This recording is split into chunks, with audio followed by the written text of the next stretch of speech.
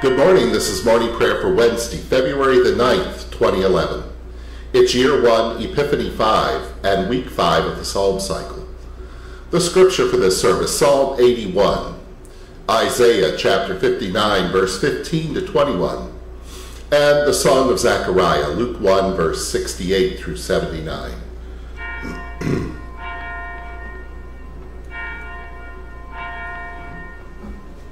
Open my lips, my mouth shall declare your praise. Alleluia.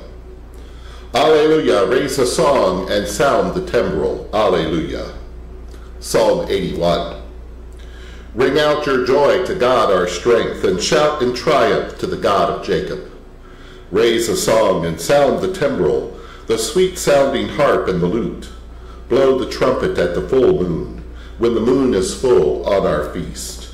For this is Israel's law, a command of the God of Jacob, imposed as a law on Joseph's people when they went out against the land of Egypt. A voice I did not know said to me, I freed your shoulder from the burden. Your hands were freed from the load. You called in distress, and I saved you.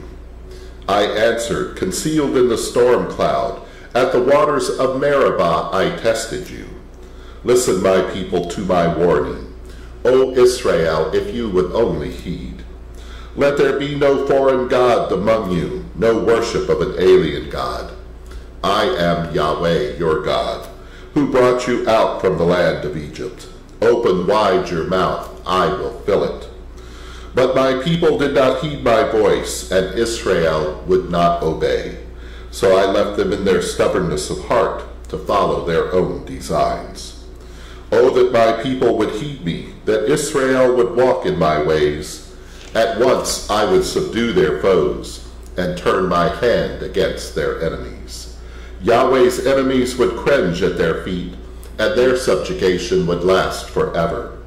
But Israel I would feed with finest wheat and fill them with honey from the rock. Glory to you, source of all being, eternal Word and Holy Spirit, as in the beginning, so now and forever. Amen. Alleluia. Alleluia, raise a song and sound the timbrel. Alleluia. The lesson is from the prophet Isaiah, chapter 59, beginning at verse 15. Yahweh looks on with displeasure, for there is no justice. The Holy One saw that aid was not forthcoming, and was appalled that no one intervened. So God's own might brought about victory, supported by the divine hunger for justice. Wearing the breastplate of integrity and the helmet of liberation, Yahweh wears the clothing of vengeance and is strapped in zeal like a cloak. They will pay according to their deeds, wrath in payment to their adversaries, retribution in payment to foes. The coastlands will get their due. Those in the west will fear the name of Yahweh, and those in the east God's glory. For God will come like a flood-swollen river, driven forward by the Spirit of Yahweh. The Redeemer will come to Zion, to those of Leah, Rachel, and Jacob, who repent of their rebellion, says Yahweh. This for my part is the covenant I make with them.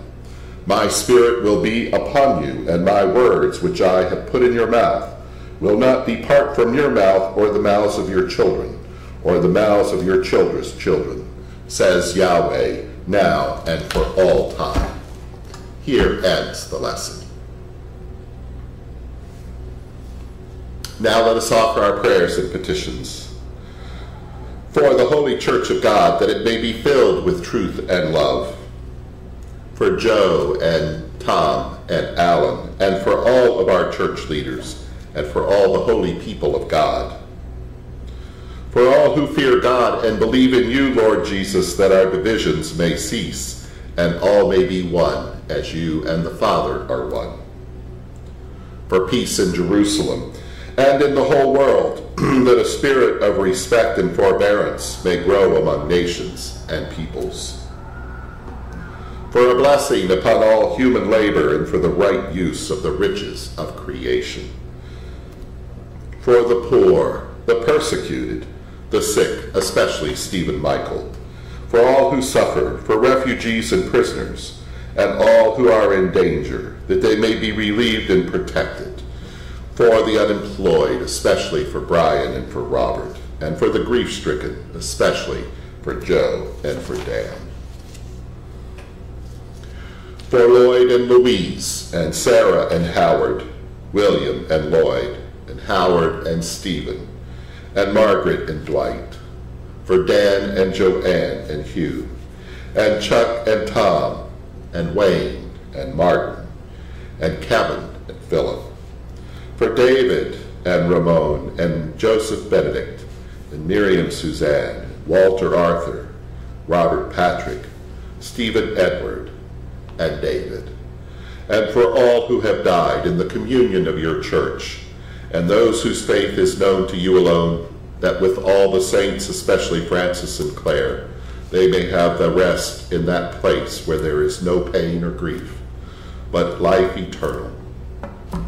For the Mercy of God community, for Joseph Gerald, Thomas Bonaventure, Donna Allen, Ronald Francis, James Bernard, Peter Christopher, Stephen Luke, William John, Donald Columba, Max Bartholomew, Todd Dunstan, Brian Daniel, Raymond Patrick, Richard Robert, Stephen Michael, William Irwin, Brian, and for all of the Mercy of God associates, that God who's begun this ministry may bring it to fulfillment, for the intentions of all who've asked our prayers, and for all of your intentions.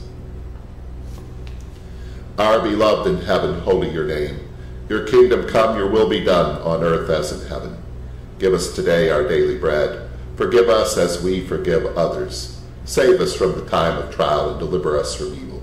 For the kingdom, the power, and the glory are yours, now and forever. Amen. Alleluia, you've raised for us a mighty Savior. Alleluia, the song of Zechariah. Blessed are you, God of Israel, for you have come to your people and set us free. You've raised for us a mighty Savior, born of the house of your servant David. Through your holy prophets you promised of old, you would save us from our enemies, from the hands of all who hate us.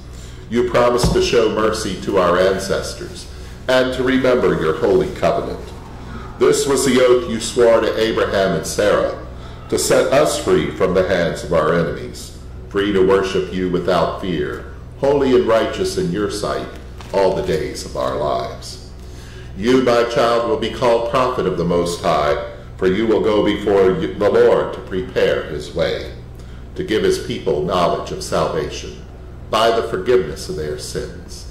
In the tender compassion of our God, the dawn from on high shall break upon us, to shine on those who dwell in darkness and the shadow of death, and to guide our feet into the way of peace. Glory to you, source of all being, eternal Word and Holy Spirit, as in the beginning, so now and forever. Amen. Alleluia. Alleluia, you have raised for us a mighty Savior. Alleluia.